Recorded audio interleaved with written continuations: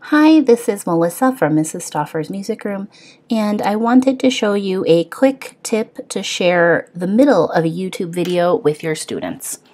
This is something I was prepping earlier today with something that I'm going to be putting in my TPT store hopefully within the next week, and I thought it might be something that teachers who are sharing things in their digital classrooms might want to know as well. So I'm using this video, which was my first kind of digital classroom tutorial, and the reason I've picked this one is because I keep seeing people say, how do you publish this as a web page?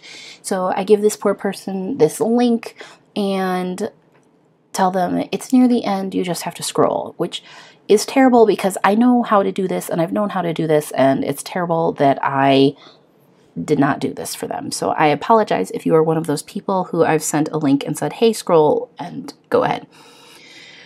So I'm going to show you where it is in the video, and it's quite far. It's actually 12 minutes and 38 seconds in, so you can see right here at 12 minutes and 38 seconds when I hit play.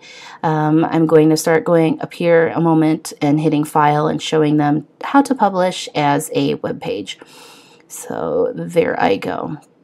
And we don't need to see this anymore, so I'm going to stop it here.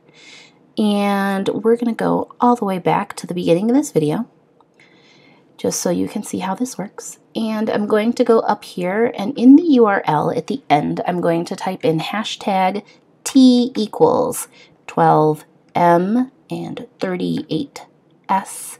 So the number here is going to represent the minutes and the seconds.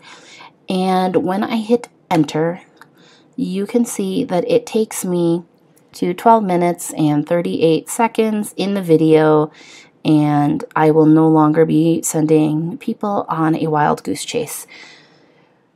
So if you are working with a long video and you want to share something with your kids and not have them scroll to find it, or want to make sure that they get to that part, this would be a great way for you to be able to share that link. And I hope this has helped you out. If you like the stuff you see on my channel, please hit subscribe, and thanks for watching.